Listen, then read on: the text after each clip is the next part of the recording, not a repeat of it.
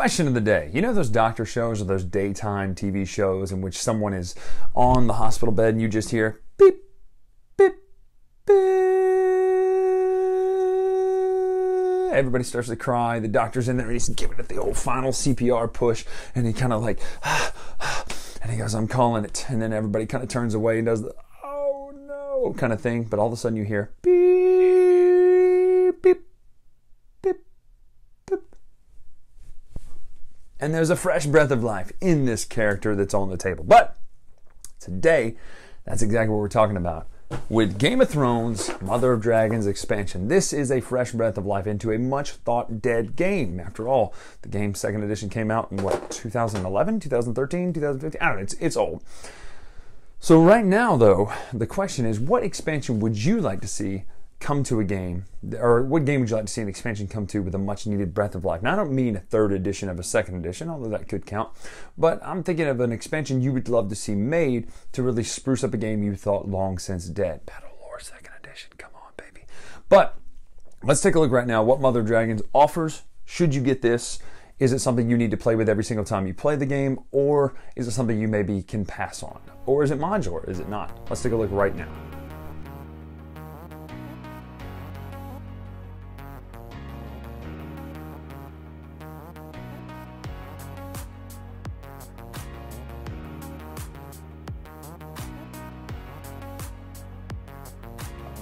So here's Mother of Dragons. Let's take a look at what comes in here. So you've got new colors. First of all, you've got blue and purple. Purple is my preferred gameplay. But notice also in the purple bag, you have dragon miniatures because you get dragons if you play as the Targaryens. These are for the Arryns. No dragons here. Not even a Skygate or whatever it's called, Skydoor. You do get some new tokens for everyone for sea orders. These are basically orders that you can do across the sea there, the narrow sea or whatever it's called. You have some new tokens that are involved that are upgrade or downgrade tokens. So basically, something can become a new castle or it can downgrade and become not become a castle anymore. So basically, you can manipulate the board in a sense where somebody had control of something and now it's not even a castle anymore, so they technically lose the points. Obviously, there's the Targaryen player things that you would get. The Arryn ones come with those as well. New player screens with some of this art that we love from Fantasy Flight's Game of Thrones games. Look at those mean-looking Targaryens right there. It tells you the new starting areas and locations. They start on Essos over here, which is the new sideboard we'll get to in a moment. Arryn starts in the Vale, you know, kind of obviously that's where they are. The area is the area, but it comes with a little piece you put on the original board to make this area a little bit better of a starting place for the characters. There's a new part you put over the bite on the old map. There are some new house cards as well. Now, these house cards are interesting because obviously there's a lot of cards here in my hand because the Targaryens offer a couple more things. They offer, first of all, level 4 Westeros cards. These are things that will affect how the Targaryens play. You only use them if Targaryens are in play, but they're different. So things like this. It says Storm's In. It's a level 4. Domestic disputes. The Targaryen player may discard 1 power token to choose up to 4 other houses. Place 1 loyalty token on the home area of those houses. So the way that they win is by getting these tokens out there. So it's tough to add new tokens to the board other than this, other than waiting through each turn and getting to the Westeros phase. Now, you have your normal house cards. So you have the House of Arryn and House of Targaryen normal house card deck, which is cool. You get these new characters that we haven't seen before, so it's cool just seeing some of those. So Bronzion Royce, yeah. A lot of power there. And then you have your Targaryen, so all the people that have helped or technically hindered them in a sense. Khal Drogo, there you go. So you have all those, but you also have these, and this is what I really wanted to show you. These are the new vassal cards. So basically every house will get these vassal cards that can be used. Out of these 3 cards, you'll get 1 of these 3 cards. And you get 3 of these cards. Sorry, this is Jack and Hagar. You get 3 of these cards to make up your vassal hand. And the way this works is you will use those if you have a vassal house under your control. Now the way that works is it's a new set of rules in which you take these vassal tokens, which would be ones that they come with from this game. The vassal tokens are a little bit different. They have, you know, attack with the level 0. They have support or raid 1. They have defense or muster, defense 1 or muster, and then they also have a defense of 3. Once you choose one of the cards, you get 3 to choose from. You'll pick one to be your vassal card for the vassals battle. Now, a couple rules about vassals: they can't enter where your commander is. That would be your player. Your commander can't enter where they are.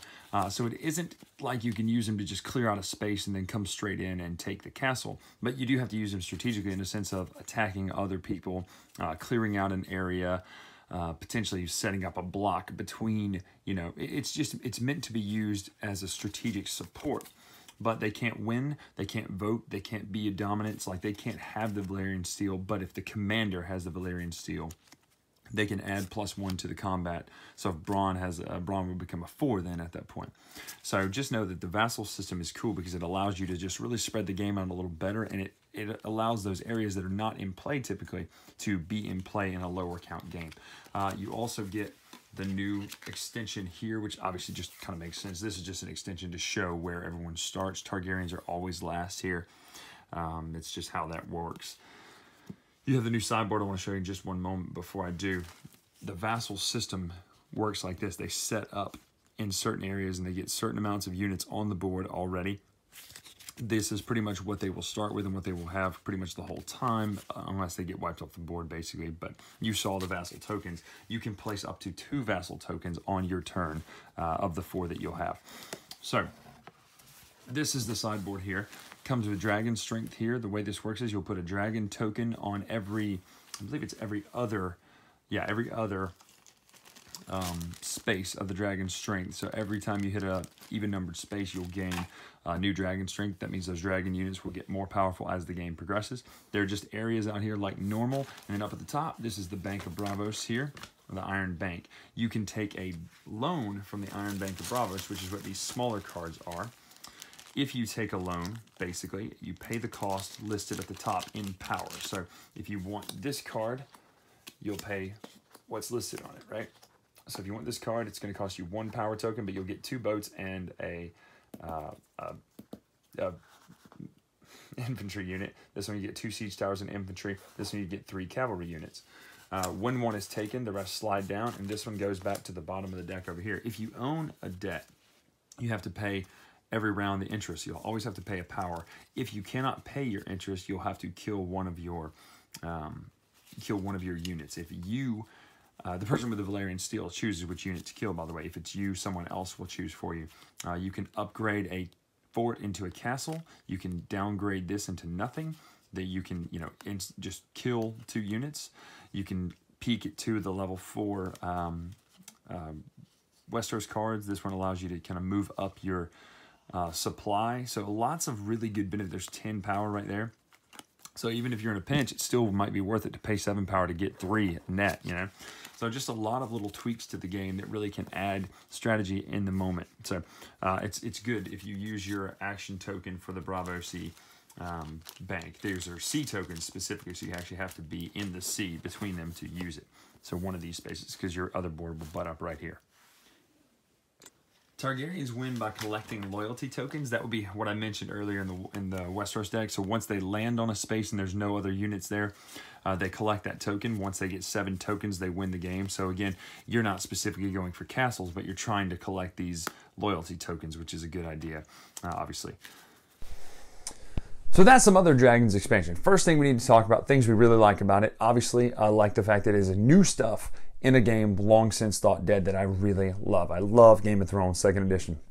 It's a fantastic game. It gives you a lot of the feel of Twilight Imperium, which is one of my favorite games of all time, same designer, with the way you move troops and everything like that, but it's a lot faster of an experience. There's the backstabbing, there's the vying for power. I love voting for power. That's one of the things I love about the original game, is just the mechanics are done so well to really get the feel of Westeros in this game. Now, the question is, though, what about modularity? Is it something, I don't know, is it something you can play pieces of this expansion? Well, no. Specifically in the instructions of this, it says you cannot play this modularly. You have to either do all or none with the player count. Now, why do I bring that up? Well, if you're playing with 3 players, there is some new things, by the way, in this. There are some new things in this that really spruce up a lower count player game. Because if you remember, if you play with an odd number of players, there's always someone who has an advantage. If you play with an even number of players, even less than the full player count, it still doesn't feel full because people can't go all the way south in the base game. But now, they've included what's called a vassal system. Now, they've also included a sideboard of Essos,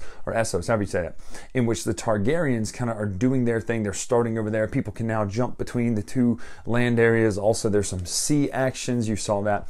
But the thing is, the sideboard only works if you have the Targaryens in play, and you can only play the Targaryens if you have, I think, 4 or more players playing. So it is all or none in a sense, where if you're going to use a sideboard, you have to have the right player count. You can't just put it in willy-nilly or take it out. I say, well, let's use the vassals and take this out. You have to kind of do all or none in a sense, basically. So just know that up front. As far as art and things like that, there's nothing really to discuss because it's the same art quality as the original game. And you know the Fantasy Flight Game of Thrones art is really, really good. The board itself is nice, the little sideboard. Let's talk about the mechanics it adds. First of all, Targaryens play different, right? They're trying to vie for support, much like their story throughout the Song of Ice and Fire.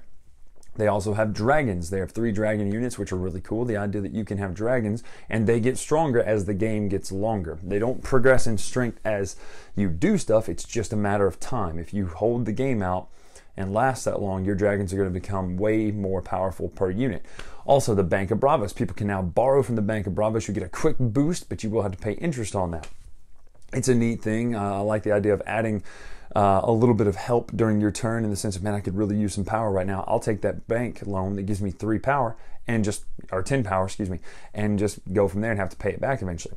Let's talk about the main new change, that would be the vassal system. This is actually the bigger change, in my opinion, than the Mother of Dragons sideboard and all that sort of stuff, which all that's great. It's fantastic. It adds a ton to the game. But the vassal system is a really, secretly, it's a balancing factor and a low player count aid when playing Game of Thrones. Because personally, I only like to play Game of Thrones when I have 6 people.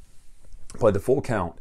Now it goes up to 8 because you have the Aarons and the Targaryens. But if you play with less, there's this new vassal system where the people who wouldn't have been on the board, they wouldn't have been active, are now active, and people can take control of those throughout the turns. And it's almost like a stock game in like saying you're playing a train game that has stocks, where you don't play as a company, you play as a magnate who potentially gets to run multiple companies. That's how this vassal system works.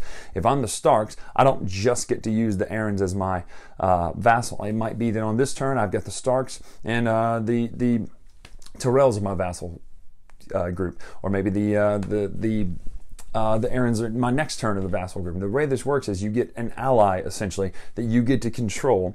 They have their own house cards, they have their own units, all this sort of stuff. And it's good because it means that you can do more stuff, you can stretch your forces out better, you can really expand a little easier. In a sense, it just balances the game out with a lower player count. Now, obviously, playing with 8, you don't have that option of having the vassals, of course.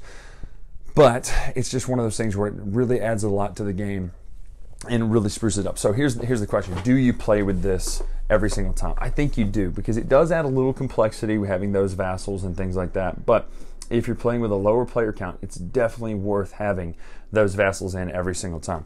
If you're playing with a full player count of 8 or 6 even, it's definitely worth having too, because then the sideboard can come in with the Targaryens and all that sort of stuff. But it's really worth playing with just because it balances the game, it adds new content, it breathes breath into a game that felt a little bit like it was going to be dead. Even though the game was great as it was, it really adds to the systems already in play. So, final verdict on this is yes, if you like Game of Thrones 2nd Edition, you need to get Mother of Dragons just for what it adds.